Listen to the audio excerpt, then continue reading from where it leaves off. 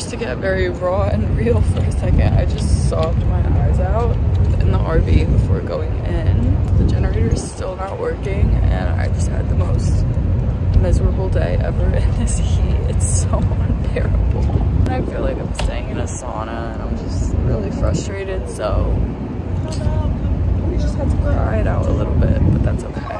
We're heading in right now. We don't have anyone we really are dying to see till like 10:30ish, but it's Slander day, so we're gonna have good vibes regardless. I'm so sick of this camping situation. I'm trying to be positive as well, but it is very difficult in these conditions. How do they expect me to live, laugh, love in these circumstances? We will be getting a refund on this RV, that's for damn sure. We're gonna make the most of day 3. The festival itself has been so much fun. It's just the camping situation that's really difficult. But we're gonna finish out strong. It's a good day of artists, so yeah.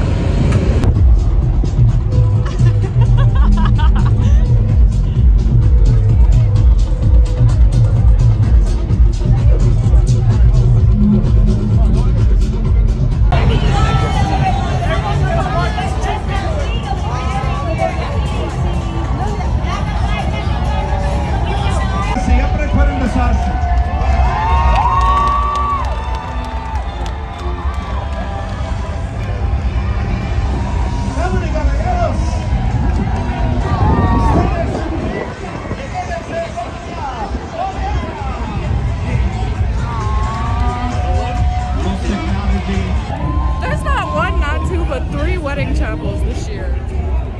Should we? I love you guys. My name is Thirsty, Very Loveworthy, and this is Up to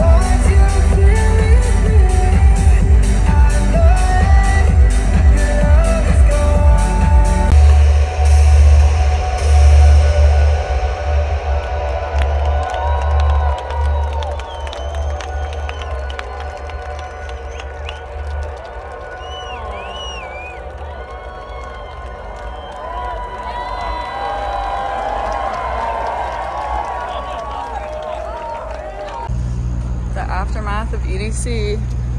It is wackadoodle hour. It is in fact 6 in the morning. I have a sprout. We're going to the camp afters.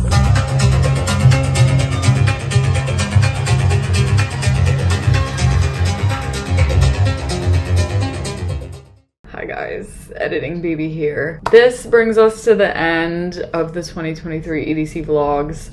I just wanted to hop on really quick and do an outro and say that I really appreciate all of the support on these videos. As you guys know, EDC Vegas is one of my favorite festivals in the whole wide world. It is so special to me. And this year, the festival was nothing short of amazing. Of course, the camping was a whole other scenario, and I wanted to do this outro also to say that I will be giving a full actual story time of what happened with our RV in the recap and review video that I'll have coming soon.